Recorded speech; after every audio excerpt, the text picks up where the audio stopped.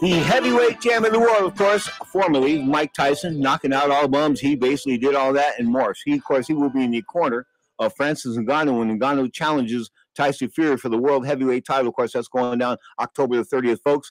Anytime the heavyweight champ of the world steps into the ring, his title is on the line. That's just the way it is. If Tyson Fury gets knocked out, I'm not trying to say that Ngannou's a world heavyweight champion, but we have to declare the titles vacant. Now, I know the WBC is going to be stubborn on this. All the sanctioning bodies are going to try to say, no. History tells us we have to strip Tyson Fury of the World Heavyweight Championship should he not be successful October the 30th with Francis Ngannou. Of course, Ngannou, never a boxer, a MMA guy, the former UFC heavyweight champion at one point in time. I thought he was the most feared guy in the world of mixed martial arts, but that was that wasn't boxing. This is boxing. Straight up, Tyson Fury, people think that he's got a style at 6'9", that he's just going to roll all over Ngannou. But Ngannou punches short and he punches hard. He has a puncher's chance if anybody does. Straight up, this is Ring Talk Live worldwide. From the West Coast to the East Coast and bringing our Sunday shot caller. I'm talking about Tommy D. Thomas Dillemuth. How are you, sir?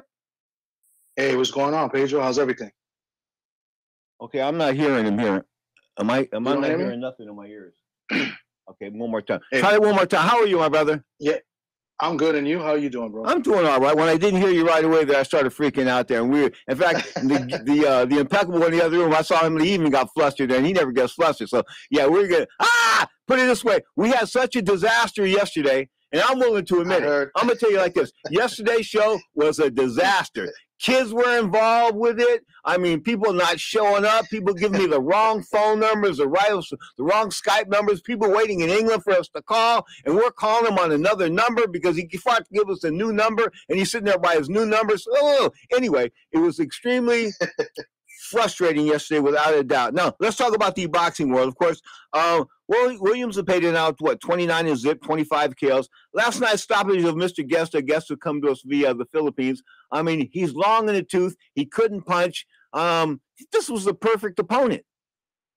It was, very perfect opponent. This guy is like 30. He's 36 years old. You know, if we believe that's his real age. You know, he's been around a long time. Are you trying to say that people in the Philippines lie about their age? Is that what you're trying to say? Like the Cubans? I'll never forget. I think Joel Casimir, when he won the 1992 Olympic gold medal, I thought he was like 60 years old then. I mean, I just so the Cubans, they don't have to tell the truth when they come over here. I mean, they come over on a boat. They swim across, right? So they go, "How old are you?" And the guy says to me, "I'm 16." The guy's 23. You know, anyway, that's what I think a lot of the Cubans did. Russians, the same thing.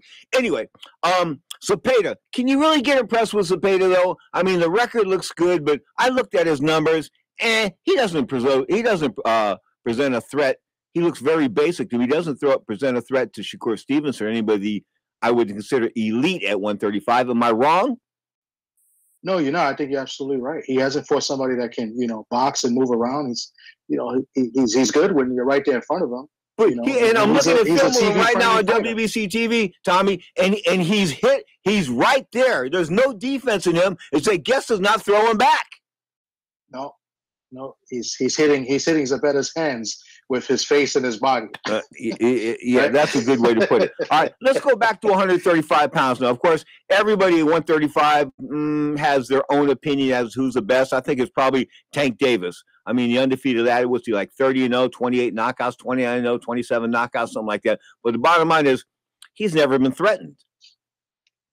No, he hasn't been threatened. I mean, there's been fights he's been in where he's gotten beaten up a little bit and threatened, hit a lot, but threatened. No, he hasn't been hurt. He hasn't been wobbled or anything like that.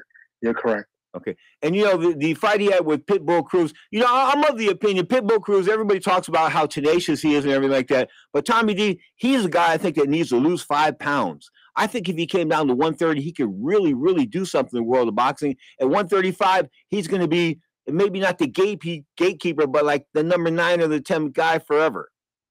Yeah, I agree with you. He's not going to beat any of those guys in 135. If he dropped in weight, yeah, definitely. I could see him doing some things down there. Maybe he fights Navarrete, right? Like that'll be a good fight at 130.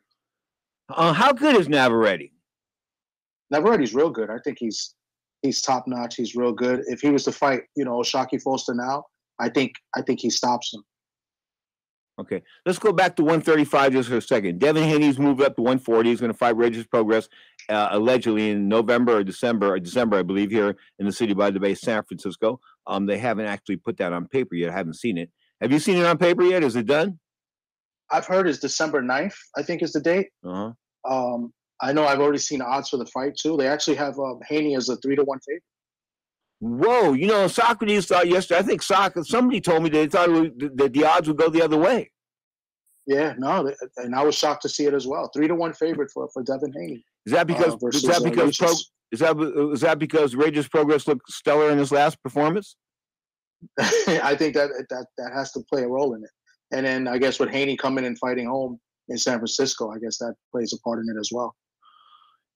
This is his home, but he's been telling everybody he's from Oakland, California. So he's Oakland. He was born and raised here in the city by the bay, but when it's convenient, he lived in San Francisco. Okay, and when it's ethnic, bro, I'm from Oakland.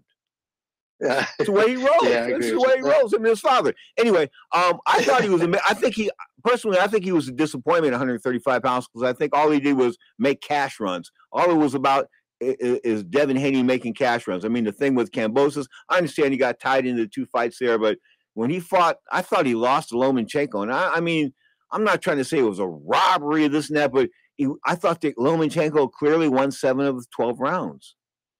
I thought it was a close fight too. I had it 7-5 for Loma as well. You could make an argument for a draw, but yeah, I wouldn't say robbery. It was definitely a close fight. Without a doubt. And now Lomachenko, they want to throw him in with somebody like Shakur Stevenson right away, and that's not going to good. That's not good. He's like, Lomachenko's old. I think he deserved the rematch, and with Haney, that's not going to happen. It looks like unless they do it at 140, and he's probably not going to want to fight at 140. I'm talking about Lomachenko, the former world champion at 126, 130, and 135. But yeah, he's I think they're going to try to go on. I think they're going to try to set him up to fight Kambosos. I think that's an intriguing fight. And I think he'll look very good against Kambosos. I think he may even stop. Why are you mentioning? Listen, you got to take Kambosos and Ryan Garcia. Let these guys. Don't mention these guys again, man. Tommy D, you're giving these guys. You're the shot caller. You're giving these guys some play, man. These guys don't deserve any play. Ryan Garcia, he should be doing Victoria's Secrets commercials. He's a good-looking guy, and he needs to. No, I meant ladies' underwear. In the ring, but no, I meant ladies. Wow. No, you didn't catch that. I meant ladies' underwear. Yeah. Is he hanging around with Oscar? No, he ain't hanging around with Oscar, but he had that punk-ass performance a couple of months ago. That's enough to me. Listen, he will never be looked at in a positive light in my mind unless he was to go out there and knock out the entire world, and he's not going to do that. He took the money and ran. He's a millionaire. He's set for life. And he took it under false pretenses. Yeah, I agree. And then he got a couple of sponsors as well. He's made a lot of money, in boxing and out of boxing. Either he was hurt going in, or he took a dive. Which one was it? I don't think he took it seriously. I don't think he trained as hard as he should have. How could you not train for a monster like Gervonta Davis? Come on, man. The guy was 28, 26 knockouts, something like that. I mean, come on. Especially after that second round. And Ryan walked to the ring like, I've seen guys on drugs before. I didn't know what Ryan was on. I couldn't figure out what drug that was, but it sure wasn't motivation. No, he definitely quit in that fight. Yeah. But I don't know, maybe all the little things that they had in the contract with the catch weight and the rehydration clause. I mean, he's a 140-pound fighter now. I'm shaking my head. No. Listen, the guy was fighting 135 pounds. They put a weight limit on him afterwards. With the right dietitian, he should be able to do that with ease. You know what I'm saying? If you got out of hand, if you got funky, then that's on you. Okay, but for the most part, you rehydrate, eat the food that you need, you're gonna be okay. I thought Ryan Garcia let that get to his head. I think it was a psychological issue as far as he was concerned, but I just don't think that he was ever the real. Listen, when Joe Goosen said that training Ryan Garcia is a collaboration of Ryan Garcia, his father, and me, that sort of tells the story right there. I thought Joe Goosen was the boss. In fact, when I said that Ryan was going to win this fight, I didn't think Ryan was going to win this fight. I thought Joe Goosen was going to win this fight. Yeah, that's a good assessment there. I agree with you there with Joe. But it just seems like Ryan is not taking it. Taking boxing serious, as he should. After the money he made, he said some crap like I remember he said, I can make more money on social media than I can they can boxing. This and that. Was he selling nude pictures of himself? Back to the Victoria's Secret thing. Is that what he was doing? What? Who knows? I don't know. He got that money from, what was it, Gatorade sponsored him as well? I don't know. Ryan Garcia was talking about fighting again in December. And, of course, the guys that are training him down there in Dallas, Texas, they just came off the successful fight with Earl Spence. It's not looking good, and there's already rumors that Spence doesn't even want to be with his trainer anymore. He wants to part ways. Spencer doesn't want to be with anybody right now. You know why? Because Spencer's in his own world. He's nuts. If he wants to do this again, it's like walking into a wall on purpose. And that's what's going to happen. I mean, if you think he got the spit beat out of him the first time, the second time, he may get beat up during the referee's instructions. Yeah, and Bud is not giving him any type of leeway either. He doesn't want to fight him at 154 either. He's told him, maybe he'll do 148. He has to fight him again at welterweight if he wants to rematch. I think that Bud Crawford is exercising that option to an extent to not fight Earl Spence again. I don't think he really wants to. He don't want to hurt. He doesn't want to hurt anybody. I agree with you. I really feel like that's it. Because why do that to yourself again, right? Earl Spence is a fatality waiting to happen. Okay, he got tossed out of that car. You saw the injuries from the car, the retina, the cornea, the damage, the bloodness, the blood in the eyes. This and that 2 or 3 weeks after the accident. So he definitely had a severe brain bleed. He probably should never box again. And here, if he'd have got that type of beating in the ring, he wouldn't have never boxed again. And of course, one doctor says he's got irreversible brain damage. This and that. I'm willing to go along with that because when he fought Terrence Crawford, he looked like Muhammad Ali against Larry Holmes, like 38 years old, nothing.